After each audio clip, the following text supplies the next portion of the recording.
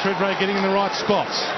He certainly is. He's working very hard up the ground, getting to the right spots indeed. Daniel Merritt's a very good athlete and just been able to get a fist on it on most occasions in the last few minutes. Kicked 4 goals last week, Warren Treadray, and he's been getting most of his possessions tonight.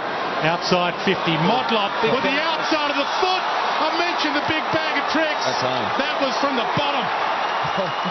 I'm not sure anyone's bag of tricks is deep enough to pull that out.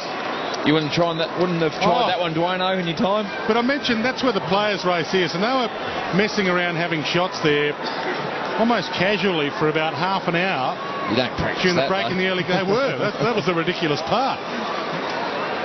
Even Mark Williams was having some shots. Checkside, dribblers along the ground. He was involved in it. That's what we're talking about. Half opportunities missed at one end, 3 or 4 of them by Brisbane. And that's a 1 in a million sort of opportunity that all of a sudden materialises at the other end.